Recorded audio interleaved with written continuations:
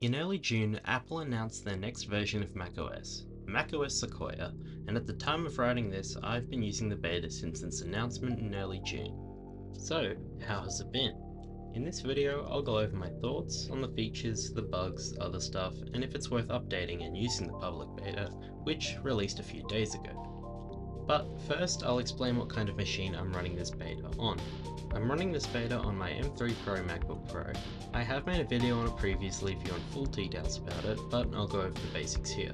It's the 14-inch model with the base M3 Pro chip. It has 5 performance cores, 6 efficiency cores, and 18GB of RAM. Even though it's just the base model, it's a real powerhouse, and at the time of writing this, is the newest MacBook Pro Apple sells. If anything is going to handle the beta well, it's going to be a MacBook Pro like this one. Getting back to the beta, how is it with daily use? Just moving around the OS as I would every day feels just the same as it did on the previous version. I haven't noticed any lag or slowdowns and the computer doesn't appear to struggle with anything. Apps still open quickly and for the most part remain responsive. I say most, as I have noticed an issue here or there which I'll talk more about later. But anyways, the apps I use the most are Notes, Safari and Premiere Pro, all of which seem the same to me performance-wise. Of course, everybody's use case is different and this will vary, but for the most part everyone is agreeing the OS is surprisingly stable. The battery life hasn't changed noticeably, still lasting me the day with ease, so overall I would say at face value the beta software is fairly stable and reliable. It's not power hungry, so I'd say for those with older Macs the battery life difference shouldn't be of concern. Macs are usually pretty good with software support and stability on older machines, and I don't believe this is any different. Now, what does this relatively stable beta bring in terms of features? Well, macOS Sequoia brings with it a plethora of new features, a lot of which seem to have been welcomed. To highlight of some main ones, there's iPhone mirroring, the ability to use your phone on your Mac, productivity, the ability to snap apps to the corner or side, which has been a useful feature on Windows for a long time. There's also highlights on Safari, which removes some distractions from busy websites, a new passwords app, new AirPods controls, new maps, collapsible notes, changes to gaming on Mac, new iMessage features, and more. My favourite 3 would have to be iPhone mirroring, window snapping, and collapsible notes. iPhone mirroring has been surprisingly useful. I've found it makes easy to transfer files, as there's no need to go grab your phone to AirDrop or email, as long as it's close enough to connect. Window snapping is neat. It isn't as quick for full screen snapping as the way it works by snapping it to the side or corner with the screen has the dock visible, but it's useful nonetheless. I haven't come across many scenarios where I use it, but there's been a few times where it would have been, or has been useful to quickly snap windows like this. Collapsible notes is an interesting one. It seems quite useful, and I'll admit it has been. What it does is put all the text underneath the heading in a notes document, which helps to keep your notes looking tidy when it works. It was a little confusing at first, as you have to label a word or sentence as a heading or subheading, then it automatically becomes collapsible.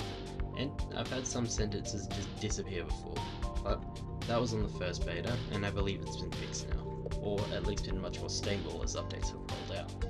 Of course, with these updates, there's going to be bugs, both bugs being fixed and bugs being discovered. I've noticed a few here and there. I mentioned sentences disappearing in Notes, but there's been a couple other less serious ones. For starters, the Duolingo app freezes up during lessons or startup. I don't know whether the beta is to blame, but it started happening after installing the second developer beta, and has continued with the third. It's no big deal, and it's only on specific lessons, but still odd.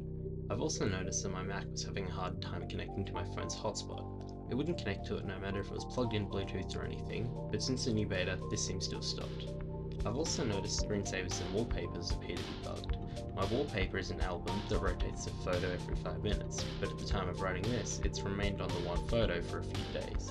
And for the screensaver, I've been using the new macOS Sequoia one, and I've noticed that often it will remain still instead of slowly moving as it's supposed to. These are minor things, and the screensaver issues appear to be normal on betas, and are fixed quite quickly.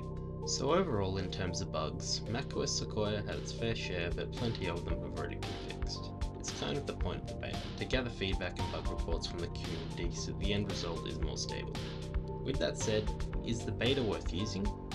Is it worth using? Well, no, not for the everyday person.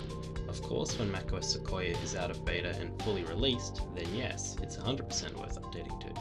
But for the beta, unless you can't wait to use the new features, or are someone who likes to test out beta softwares like these, then it's worth waiting for the full release. The main reason I would say this is that for whatever reason the beta doesn't work properly, the only way to go back to the previous version is to do a fresh software install on your Mac, which removes any files stored directly on it. It's why it's strongly recommended you back up your Mac before updating. The chance of this happening is low, but even if all is fine, installing betas can be a hassle, and it'll only be a few months before the full release is out. So, at the end of the day, this new version of software appears to bring some great features, and for those who've been wanting to test it out, the risk is low. For many people, the best option is to wait for the full release, but for those who like testing out new features like this, the beta is proving pretty stable. Anyway, that's about it for now. Hopefully the gap between the next video won't be quite as long, so hopefully I'll see you again soon. See ya.